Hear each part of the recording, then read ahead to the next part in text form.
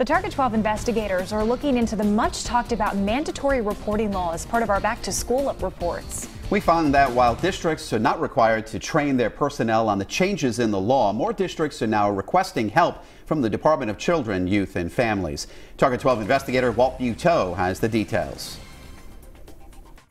There have now been 2 educators charged with not reporting alleged sexual abuse. It was the second case, though, that prompted multiple requests for training from DCYF.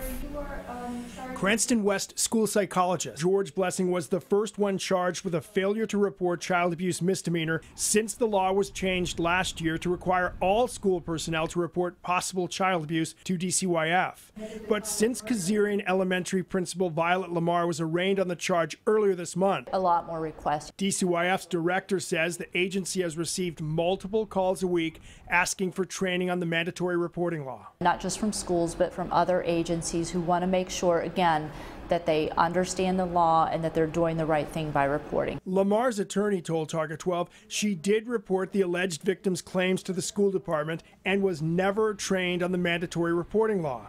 A school district spokesperson acknowledges there was no specific training on the law in the district before the alleged crimes at Kizirian surfaced. But afterwards, DCYF has conducted several training sessions for Providence teachers. Picola says while other states and jurisdictions require mandatory reporting law training, Rhode Island does not. If you call us, we'll come out to any of the districts. It's up to them whether or not they decide to require mandatory reporting training. Everyone who works in a school setting, from teachers to janitors, is required to report possible child abuse or neglect. The names reported to DCYF are not public, and calls can be anonymous, but are recorded. We have some of that. Picola tells us while some are questioning the wording of the statute, the spirit of the law is clear: protect children.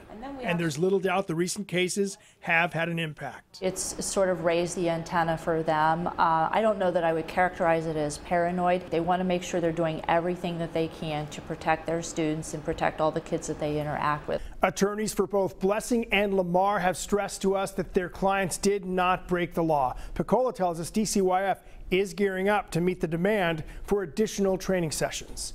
With the Target 12 investigators, Walt Buteau, Eyewitness News.